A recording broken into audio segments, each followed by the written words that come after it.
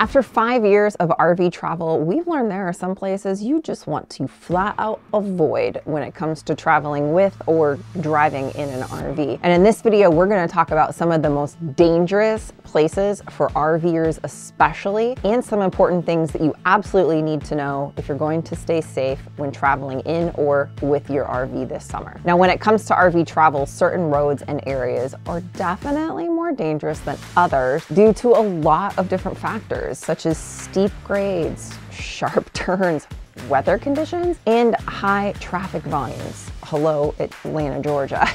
Welcome to Atlanta. So let's talk about some of the most dangerous places for RV travel based on these conditions and challenges. Plus, a little later in the video, I'm going to tell you about some of the most dangerous places that we've encountered as well, plus some important things that you need to know about potential hazards regarding certain national parks. Now, first up on the list is the section of Interstate 15 between Las Vegas, Nevada and Los Angeles, California. Now, this route is notorious for its congested traffic, especially on weekends and holidays, and for the extreme temperatures in the Mojave Desert, which can cause tire blowouts and overheating engines.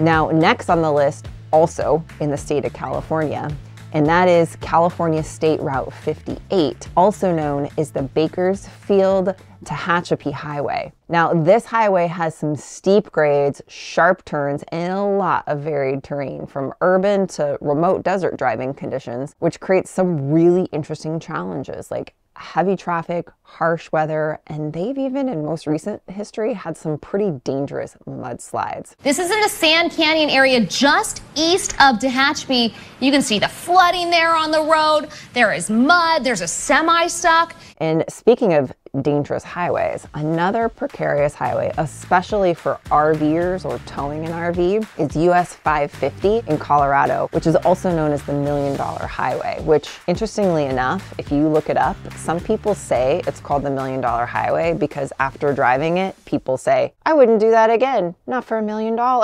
Now, it's breathtaking, but it's kind of a perilous stretch of road because it has narrow lanes, steep cliffs, lack of guardrails, and in severe weather conditions, especially in winter, it's pretty dangerous. Now, because of the high altitude and mountain passes, this just adds to the danger level.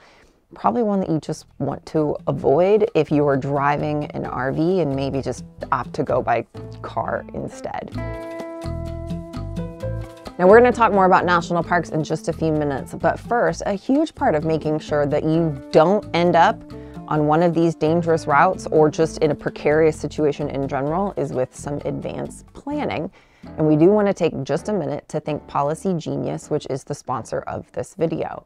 So speaking of planning, one thing that Ben and I did years ago was to make sure that we each have life insurance. This gives us peace of mind knowing that if something were to happen to either one of us, the finances and the resources would be there to cover expenses while we get back on our feet. And when searching for life insurance, a marketplace like Policy Genius can be super helpful in comparing policies and options. Policy Genius offers quick, easy comparisons of life insurance quotes from top US insurers with its award-winning licensed agents and technology, ensuring you find the best price. Life insurance through an employer may not fully cover your family's needs and might not transfer if you change jobs. So with Policy Genius, you can find insurance policies that start at just $292 a year for $1 million worth of coverage. Some options offer same-day approval and avoid unnecessary medical exams. Their award-winning licensed agents prioritize your needs, offering unbiased advice since they don't work for the insurance companies. Policy Genius has thousands of 5-star reviews on Google and Trustpilot from customers who found the best fit for their needs. You can visit policygenius.com/gratefulglamper to get your free life insurance quotes and see how much you can save. The information will be in the description below. And thanks to Policy Genius for sponsoring this video. Okay, national parks. If you're like us, hitting up our national parks is probably on your travel list. However, there are some national park highways and routes you definitely want to avoid when driving or towing an RV. And first up on the list is Teton Pass Highway, or Highway 22 in Wyoming. Now, this highway is especially treacherous with a 10% grade on both sides and numerous curves. Let me just tell you, 10% grade's like pretty dang steep. And with these steep grades and avalanches that can occur and frequent moose crossings, this actually might be one to skip if you're driving or towing an RV and just opt for taking the scenic route with your car or truck instead.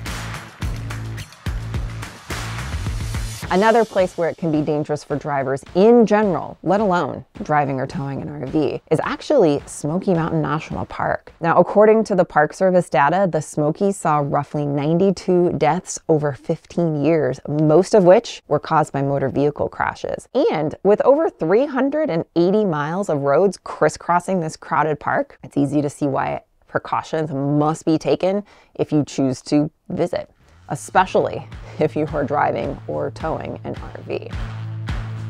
Now, another dangerous route, especially for RVers, are routes leading to Yellowstone National Park. Now, several entrances to Yellowstone have routes that are just flat out not suitable for RVs. For example, US Highway 14 alternate and US Highway 14 are challenging due to steep grades, hairpin turns, blind corners, just making them really dangerous for anything that is an oversized vehicle. Now, another national park that was like scary for us was when we were traveling to Zion National Park in Utah. Now, if you're in an RV, you have to be particularly cautious about navigating the Zion Mount Carmel Tunnel Highway on the Zion Mount Carmel Highway. This tunnel has specific restrictions due to its narrow and curved design. Now, vehicles that are 11 feet 4 inches tall or taller, or 7 feet 10 inches wide or wider. Now think about this. Wide, you have to include your mirrors in that as well. Now these are considered oversized, and so they require a tunnel permit. Oversized vehicles necessitate traffic control for safe passage, which is actually facilitated by the rangers, and in some cases incurs a $15 fee. Now this permit will allow for 2 trips through that tunnel within a 7-day period, and certain vehicles, including those over 13 feet 1 inch tall, semi-trucks,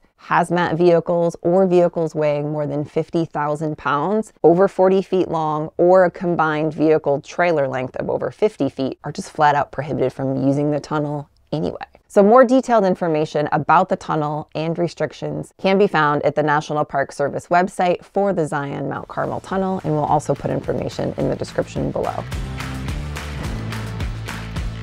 Now, the Going to the Sun Road in Glacier National Park is beautiful. However, this is another really dangerous road in general because it's very narrow lanes, rocky cliffs, close to the road, guardrails pretty much non-existent. It's not an RV-friendly route due to the risk of accidents. And in fact, any vehicles over 21 feet long or 10 feet high aren't just even allowed to drive it anyway. Another national park where it's dangerous driving an RV is actually Death Valley. Now, this route requires preparation due to its extreme temperatures, remote location, and very limited services. Now, if you do plan on this, you want to make sure your vehicle is in great condition, carries sufficient water, fuel, and supplies, and be mindful of the weather conditions. It can be navigated safely with caution and preparation. And the challenging environment does pose risks, and you need to be aware of that. Now, we actually personally drove that road in this RV, and I will tell you, it was one of the scariest experiences of my life. Man, oh man, are these roads in a big rig just a little bit on the scurry side. And if I had to do this again, I wouldn't do it in a big rig. And during that time, we actually saw several people that were towing RVs that were pulled over because their vehicles were overheating. It's just dangerous. Another super rough patch of road is actually I-10 in Louisiana. Now, you can just drop me a comment and let me know if you can personally attest to this fact. Now, this interstate is often in disrepair due to several factors, including frequent heavy traffic, challenging geography, and exposure to weather conditions. The state's unique landscape, particularly the presence of swamps and bodies of water, complicate road construction and therefore maintenance. And additionally, Louisiana's susceptibility to hurricanes hurricanes and flooding can cause to even more road damage and road infrastructure damage, leading to ongoing repair needs. These elements combine to make the maintenance of I-10 in Louisiana a continuous challenge. So just remember this: research, plan your routes carefully. There are often alternative routes that are available that can provide a safer option for reaching your destination without compromising the scenic beauty and adventure that all of us enjoy with the RV life. And by the way, I've got a ton of information on trip planning, and that's right up here.